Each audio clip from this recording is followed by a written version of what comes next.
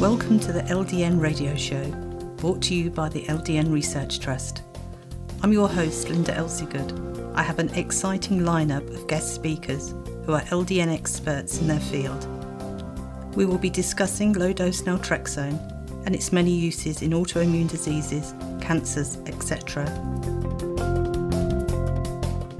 Thank you for joining us.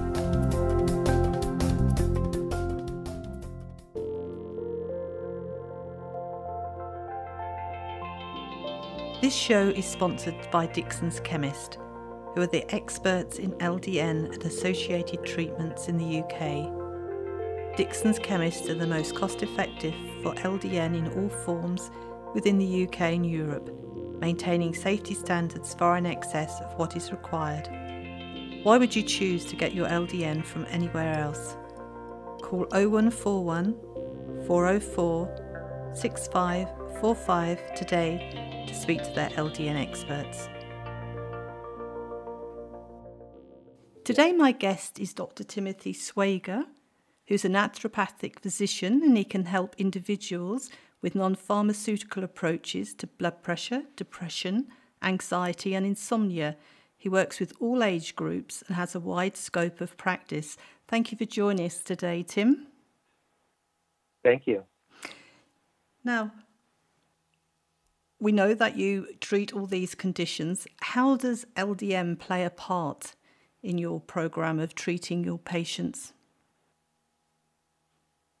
Well, I look at low-dose naltrexone as one of my options when patients come into my practice. I first started using low-dose naltrexone back in California at Bastyr University. After actually being introduced to low-dose naltrexone by my daughter, she was the one that told me about it. And I thought, well, I'll think about it.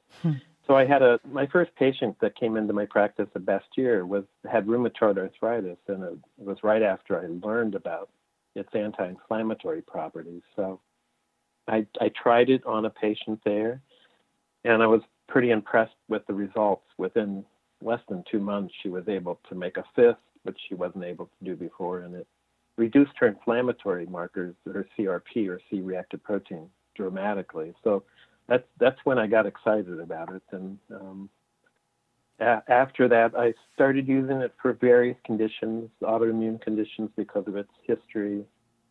I've tried it on a few patients with post-traumatic stress syndrome in California with military people.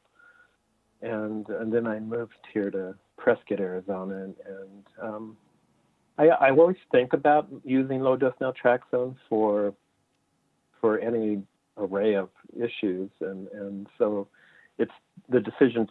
Try to come up with a decision on when and how to use it is the challenge for me. Mm-hmm. And we said there that you work with all age groups, but obviously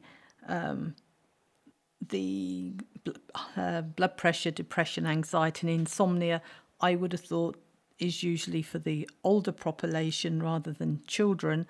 Do you treat children as well? I treat children. I primarily, when I look at my population in children, most of my practice has been centered around issues with anxiety and autism. Uh-huh. And what approach do you use? Do you incorporate LDN in autism treatment from the word go, or do you use that further down the line? I've actually not used it in autism at this point. I had triplets, actually, in at California. But my approach there was more of an approach with nutrition and diet. At that point, I was just new in using LDN, and I actually didn't consider using it on that patient, but those 3 patients that I probably would consider it now. But my approach at that point was with diet, and I did do some extensive testing, nutritional testing to see what they were deficient in or high in. So that was my approach. Since moving to Prescott, I've worked with a few children, not a lot. but mostly with anxiety. That's probably in the insomnia. Mm-hmm. Well, I didn't realise children had insomnia. That, for a parent, would be very a lot of times hard, sorry. wouldn't it? If you've got a child with insomnia, it must be very difficult. Yeah, it's difficult because they're frustrated at that point, and none of them really want to go on medications for their anxiety or problems sleeping. So I try to work with sleep hygiene and issues that are going on with fears that the child has, or the anxiety close to bedtime, those kind of things. And I can usually pinpoint some issues that can be helped with using natural methods. When you talk about sleep hygiene, and I immediately think, well, children, what are they doing near bedtime? Well, they're probably playing on the computer or Xboxes or some form of game, internet gaming, which must be difficult for parents to monitor the children, to stop them from using such devices before going to bed. Yeah, and in fact, that issue is across the board with age groups. I mean, I have adults that have the same issue. They take their computers to bed and they play games, or they are on the computer and they can't shut off their mind. So part of a sleep hygiene for children and adults is to spend the last hour doing something non-electronic. Mm-hmm. And I suppose even going back 20 years, I wouldn't have thought that was such a big problem as it is today.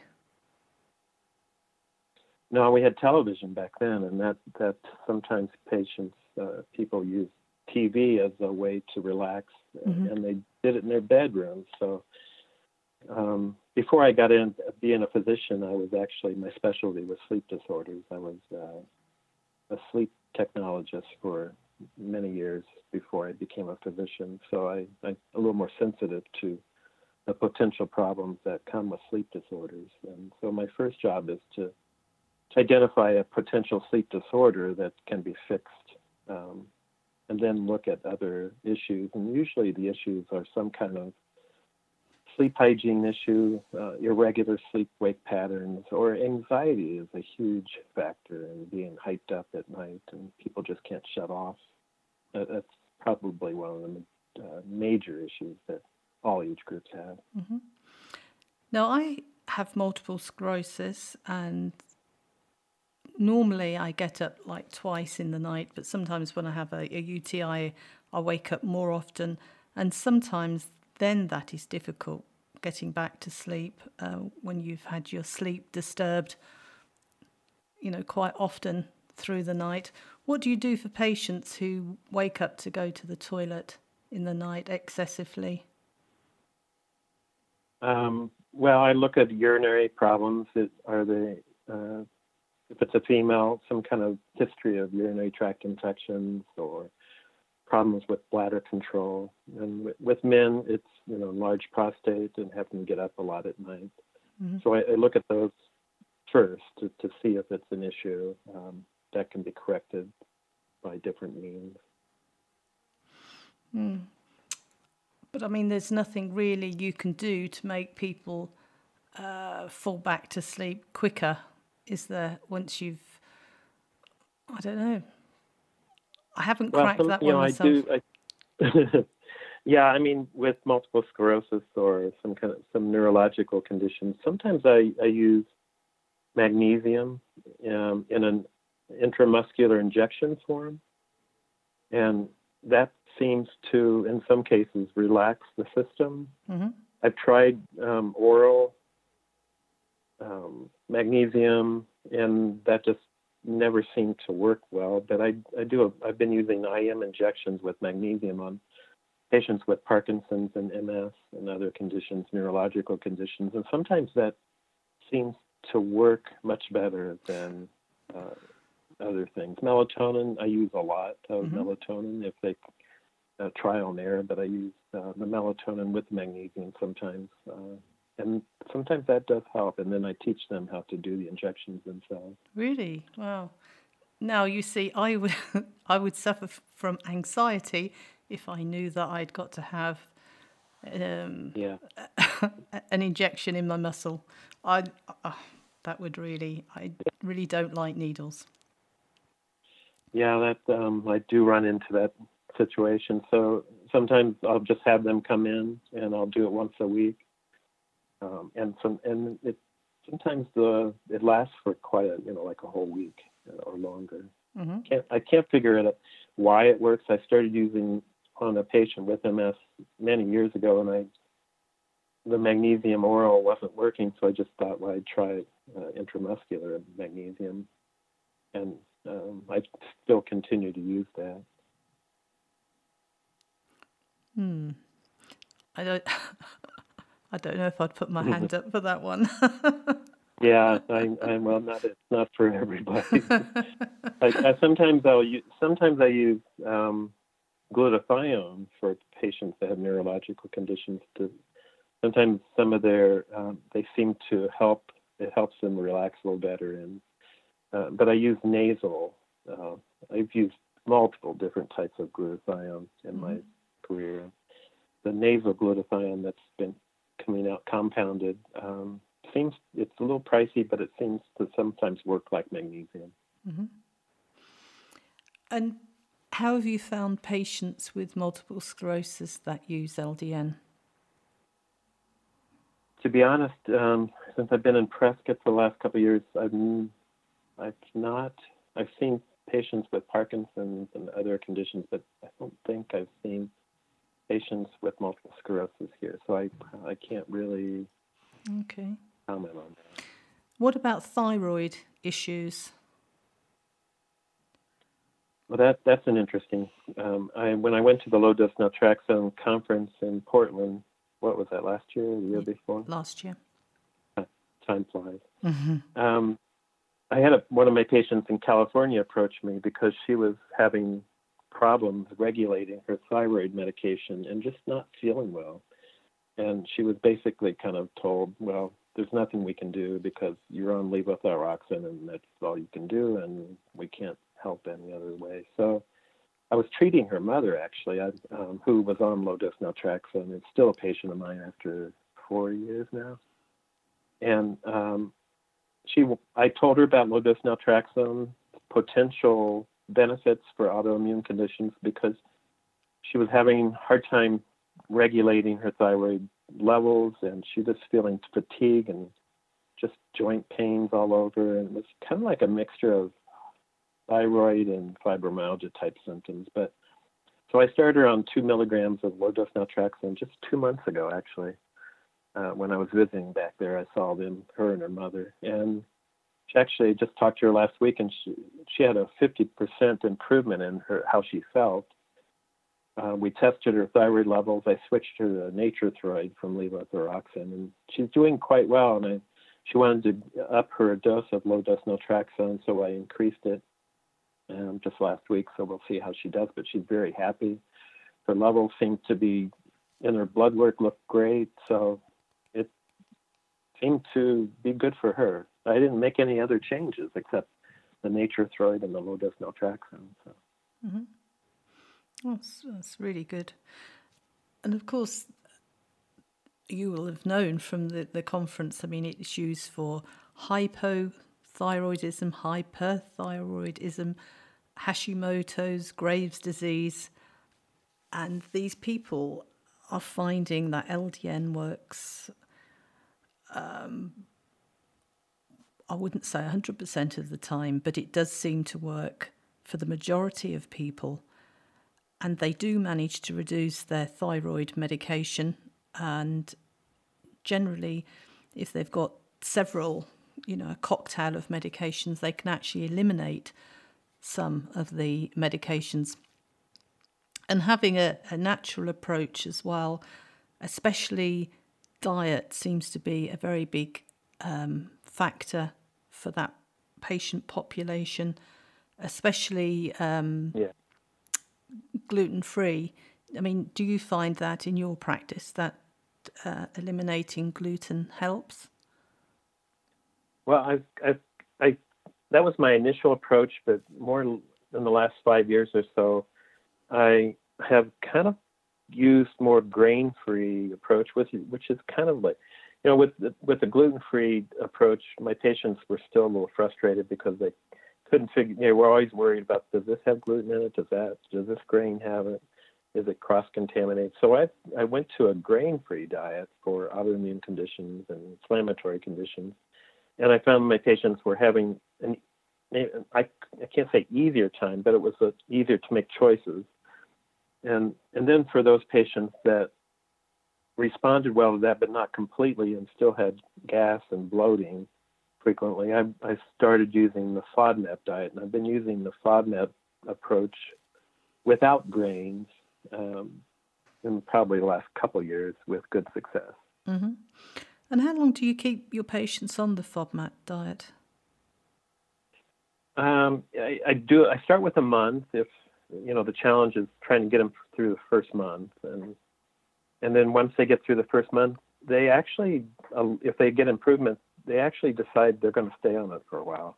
Mm-hmm. So if once they feel better, I had a patient that was suffering from gas and bloating for 3 years, tried gluten-free and everything, and just didn't do well. And I put him on the FODMAP diet, and he continues to this day to do quite well. So he's continued it religiously and is very happy with it. I think I did the FODMAP diet for about 4 months.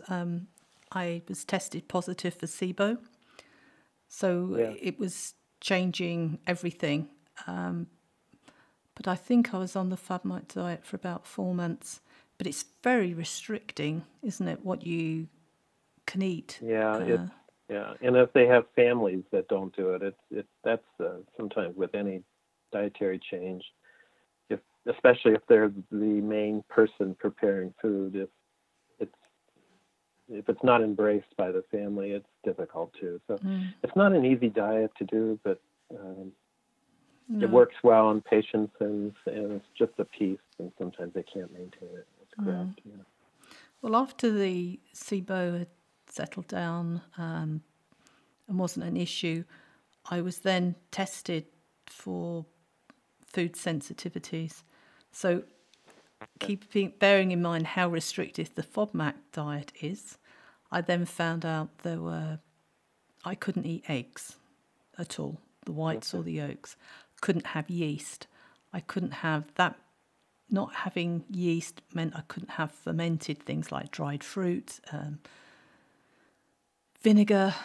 I couldn't have sesame seeds for some reason. I couldn't have peanuts or Brazil nuts. There was a certain white fish I couldn't have. Don't ask me why. And the list went on and on and on. And I thought, wow. You probably said, I want to go back on the FODMAP. Yeah, that would have been easier. But it was funny because I'd kept off eggs for about a year. But then I slowly had occasionally, say, gone somewhere where they've had a special gluten-free vegan slice of cake or something. And I'd think, well, there's only going to be a small amount of egg in that, and I'll risk it. And I'd been fine. And we went to the conference in Glasgow a month ago, I guess, nearly a month ago. And breakfast was very tricky. They didn't embrace the gluten-free. And it meant I could have some bacon, and I couldn't have mushrooms, but I could have some baked beans, and I could have tomatoes. And they said, would you like a fried egg? And I thought, so I said, yes, please. And I was given 2. So I said to my husband, what do you think? And he said, well, you won't know if you don't try them. And I said, oh. And I ate them, and they were the best eggs I'd ever eaten. And it was about 15, 20 minutes later, my stomach went glug, glug, glug, glug, and I thought, oh, I've got to run to a toilet. So I won't be eating eggs anymore. I've tried it, I've done it, and not to be repeated. That was horrible. So, Yeah. but of course, the yeast thing I do sometimes when I go somewhere, have some gluten-free bread, which obviously has got yeast in it, but I've never had a reaction like the egg thing.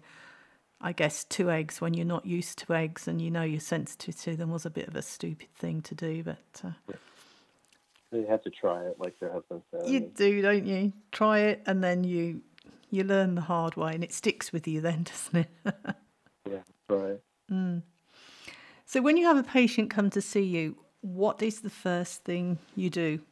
I guess you take down a very detailed history, but what do you do as in trying to correct everything that isn't working quite well with them?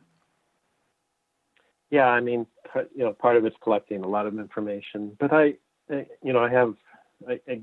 really like to get to know the person in a kind of an emotional, psychological way, because that's just my background. I really like to know what's going on with them. I especially like to know what they've tried, and it's important to know both with medications and non-medications what they've tried and what they're on. I mean, a lot of patients are on, I get some patients that are on 100, it seems like 100 supplements. But, it's kind of like the same problem as when I get patients that are on 5 or 6 medications.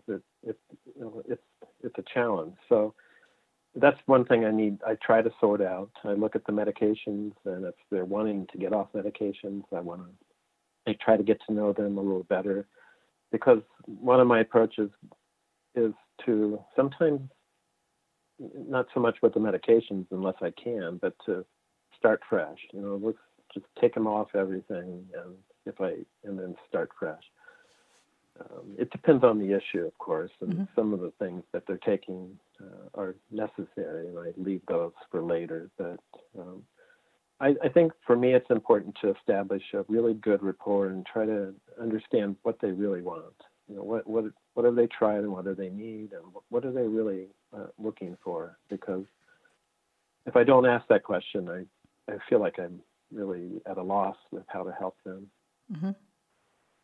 And gaining patients' trust must be a big deal as well. Yeah, I mean, I because I'm a little older and been in practice for 19 years. I think that's probably the number one thing. I try to kind of be real and try to be sensitive to their needs. And there's sometimes I just never can have that trust develop, but most of the time I find it pretty easy for me to do. I kind of put my shoes in their side and think, what would I want, and what would I need, and it's pretty easy for me. What would you say are the most common supplements that you recommend your patients to take? Like a natural substance? Yes. I like homeopathy a lot. And it's funny because here in Arizona, I have a very full scope of practice. And when I moved to California, I was a little restricted because they have such regulations on some of the scope of practice I could do here in Arizona. So I started using herbs a lot more, and I started using homeopathy a lot more.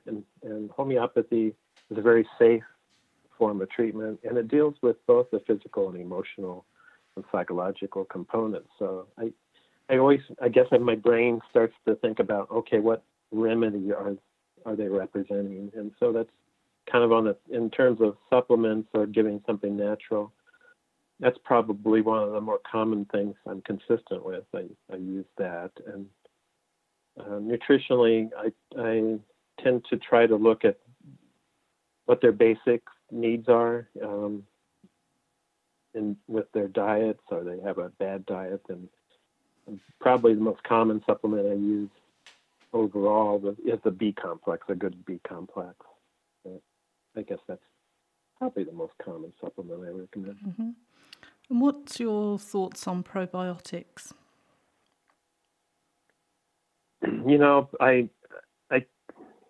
I try to, probiotics I do use in cases where they really have a disruption in the microflora. And sometimes I do testing and stool analysis, but probiotics in general, I think people tend to think more probiotics the better, but I try to stay very simple, and I look at dietary changes first. A lot of the patients are on probiotics already. It's interesting because the FODMAP diet's interesting because fructooligosaccharides are a part of a lot of probiotics, and I sometimes find that those can aggravate people, so I usually recommend probiotics without FOS, or fructooligosaccharides in them. And I found that particularly important on those autistic kids. In California, one of the kids was getting a rash and had all sorts of problems, and his two other siblings were doing okay. And I found they were taking probiotics with FOS in it, and I took him off that, and within 2 weeks he was doing great. So I look at the probiotics and I look at quality. If I'm going to use them, I like to use very pure products. Mm-hmm. Okay. You were saying that some people take a vast amount of supplements, vitamins, etc. Do people have to be careful of not taking too many, or do any of them interact with others in a negative way? What is the guidelines for that? That's something I try to look at all their supplements, and if they're on medications, if I don't know and can't tell them right then, I research and look at what might be a problem. I remember a patient of mine that was on Coumadin, warfarin, for blood thinning, and he was taking a Chinese herb. And I found that one of the particular substances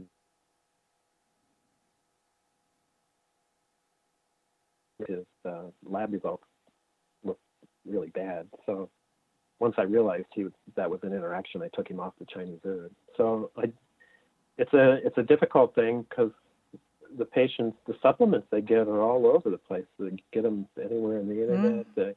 I try to figure out if it's a good quality. I have them bring them in, and I look at some of the hidden ingredients in them, and I point out to them that look at all the sugars in this, or look at this, what's in here.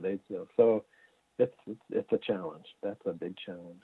I can remember talking to a nutritionist several years ago now, and she had done a study on omega-3s, on fish oils, and she was saying that some of them were very low in EPA, but very high in vitamin A.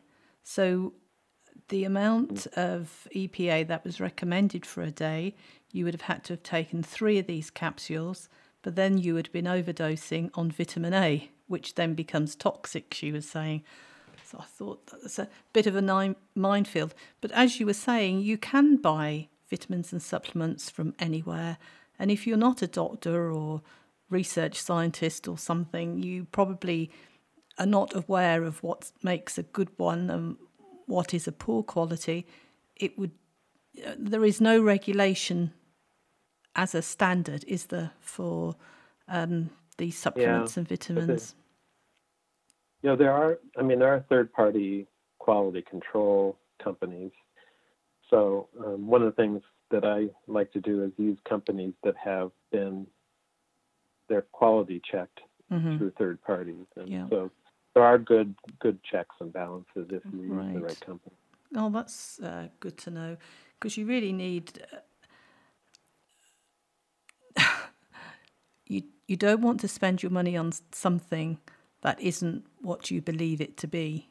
It would be best to pay a little bit more and know that you are spending your money wisely and you're getting a good quality. But this interview is being recorded, and at the moment you're in one place, but you're going to be moving. Would you like to tell us where you're moving to?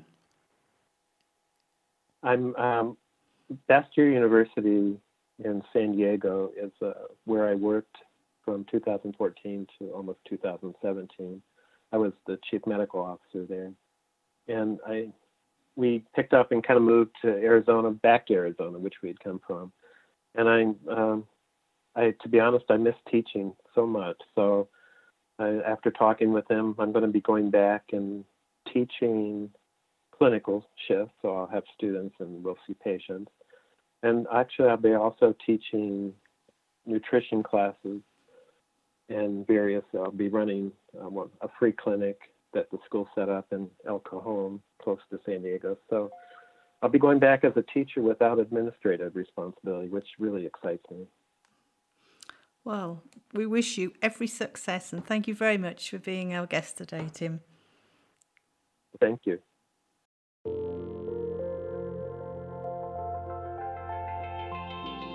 This show is sponsored by Dixon's Chemist, who are the experts in LDN and associated treatments in the UK. Dixon's Chemist are the most cost-effective for LDN in all forms within the UK and Europe, maintaining safety standards far in excess of what is required. Why would you choose to get your LDN from anywhere else? Call 0141 404 6545 today to speak to their LDN experts.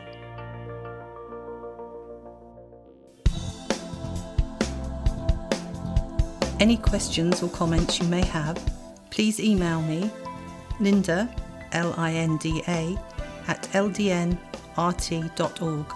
I look forward to hearing from you. Thank you for joining us today. We really appreciated your company. Until next time, stay safe and keep well.